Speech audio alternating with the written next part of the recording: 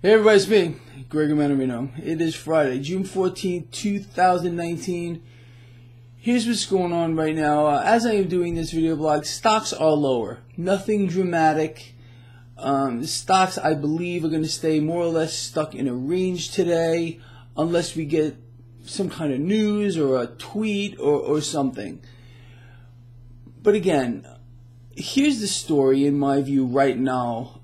Crude oil remains at about $52 a barrel. This is the false flag danger zone. Let me put another perspective on this for you. The investment banks, the financial sector as a whole, has major investments in crude oil. So this all should play together for you. Understanding that the price of crude oil is already massively propped up, and in my view, crude oil should be half of the price it is now, in reality. So the price action of crude oil has no bearing on reality at this point. You witnessed what the attack, or whatever it was, yesterday on those two tankers did to crude oil. Now, I don't know how many of you are following this. I've been following it pretty closely. But the captain of one of those ships is refuting everything that Pompeo has put out already, saying this was not a mine. These were missiles of some type that hit the ships.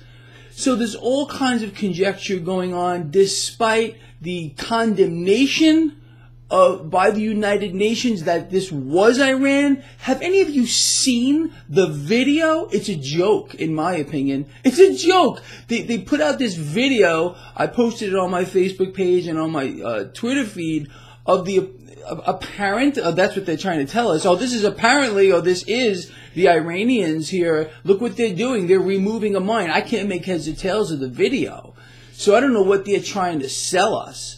But it doesn't make any sense to me at all. Look, the blame game, it came too quick as far as I'm concerned. And I explained to you yesterday, that's part of the build-up here. The very quick assignment of blame. Now, being that the financial industry as a whole, the banks, have a major investment in crude oil, believe me, they don't like this. They don't like where crude oil is sitting.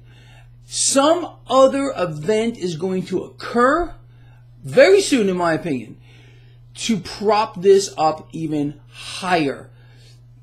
Look, global demand for crude oil is falling off of a cliff. We're in a global slowdown. Our economy is literally in free fall here in the United States, so they have to find another way to prop it up. I mean, it's incredible if you see what they do. When crude oil gets above $60 or $65 a barrel, you don't see false flags. You don't hear about refinery fires, oil pipeline attacks, bombs don't get dropped. It doesn't happen.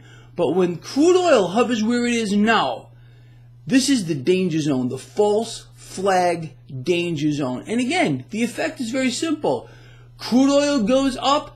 The entire energy sector gets a boost with regard to the stock market, the financials, because they're heavily invested in crude oil, and the whole damn market goes up. So just be ready for anything. You know, someone brought this up earlier on my Twitter feed, and I want to give this guy credit. I forgot his name, unfortunately, but he's like, Greg, you know, they need another attack in the Gulf, and this time, unfortunately, they're going to need casualties to justify striking Iran. And I think he actually might be correct here. Although, I mean, they don't even need a reason or an excuse. This is something that's been building up for quite a long time. There's no doubt about it. We're arming the Saudis just in case of whatever. We got anti-missile batteries protecting Israel in case Iran decides to fire missiles over there. I mean, you know, it's outrageous. The situation we are in is so unbelievably twisted. It really is hard to get your head around. There's no doubt about it.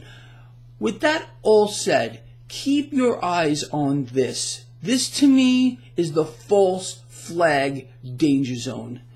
And we're going to see what they pull off. Maybe even something over the weekend. Anyway, with that said, there's really not much more to say today. As you can tell, I'm still not even drawing pictures. I'm just so disgusted with the way everything is right now. I will get back to drawing some lovely pictures soon. All right, I love all of you, and I'll see you at the end of the day.